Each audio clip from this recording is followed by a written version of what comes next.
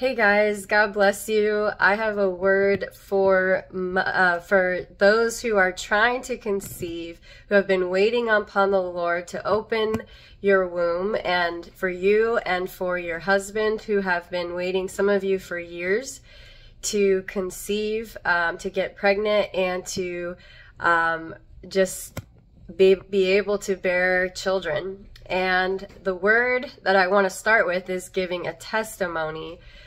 Back in the spring of 2021, I shared a video about my testimony and how the Lord opens the closed womb. And so you can go back and listen to that. In that video, I share a testimony of the very first time that the Lord prophesied through me. And I gave a word to someone I just met, that she was going to conceive and have a son. And she wept and with joy as she told me that I was the 5th person that weekend to tell her that same prophetic word.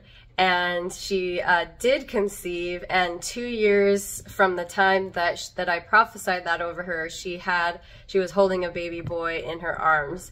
And so, but when I shared the word in the video from the spring of last year, at the end of the video, I prayed for those who are trying to conceive, and I had a particular person in mind as I prayed, and for any others that were coming to my mind, I was praying. But there was a particular one that I noticed that within a year had a son.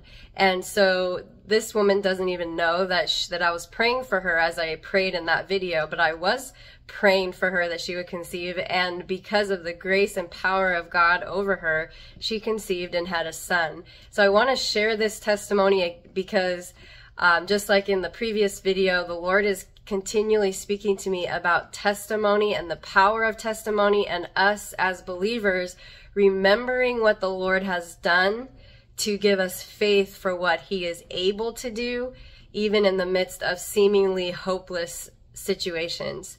And so I want to just bless those who are trying to conceive or waiting upon the Lord for conception with this word as testimony, that this word can have power over your life and speak the power of Christ over your womb, that there is nothing impossible for God.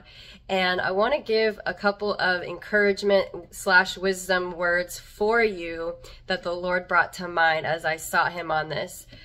This is an important topic for me, as like I said, it was the first word that the Lord prophesied through me, was about a conception and birth of a son.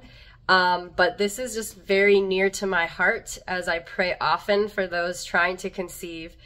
But I want to share a couple points. First is, if you remember the story of Hannah in 1 Samuel, I believe it's the 1st and 2nd chapters. This is the mother of Samuel, and she is waiting for years to have a child. The other wife of her husband was conceiving and bearing many children, and this wife would mock and try to belittle and almost like keep Hannah under her thumb and mock at Hannah for not being able to bear children. And we know that Hannah cried out to the Lord and said, you know, I want this son, Lord, in her distress, said, give me a child and I will dedicate him to you for all of his days. And I believe that is the cry of your heart for you husbands and wives who have been trying to conceive, that you have told the Lord that very same thing.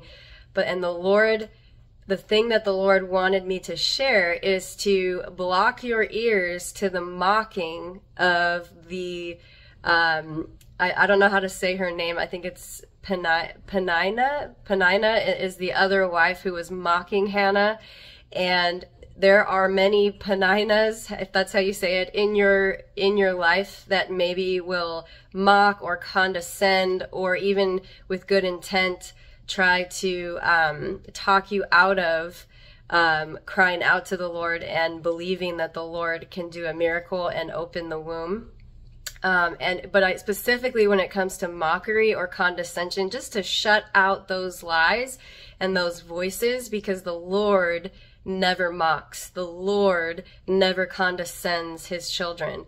And so that's not the voice of the Lord. And I just want to encourage you to stay in love and do not pick up offense toward them, toward those people, but to reject and close your ears up to any sort of mockery like that.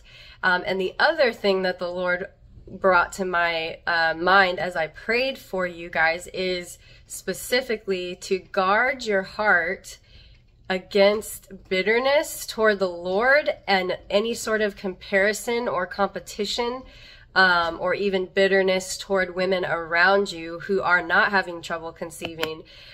Bitterness is an open door for the enemy to get in and wreak havoc and to just have access to just kind of barrage your mind and with more fear and more distress. And so we want to block and close off all doors to the enemy. And the biggest way to do that, I believe, is to say no to bitterness or comparison, and to not get bitter toward the Lord, but to continually cry out to him. The word says that he sees all of your tears and hears all of your cries, and none of them go wasted upon his ears. And so remember that, and do not let the enemy get in to let bitterness in. So I just want to bless you and say, Lord, I just lift up my sisters and their husbands, my brothers who are waiting, some of them for years, to conceive and to have children out of their own womb. I pray, Lord, that you would supernaturally, by your hand of power, touch and open their wombs, and that you would accelerate their wombs in this hour. I pray that you would, by the blood of Jesus, I break off all hindrances over them.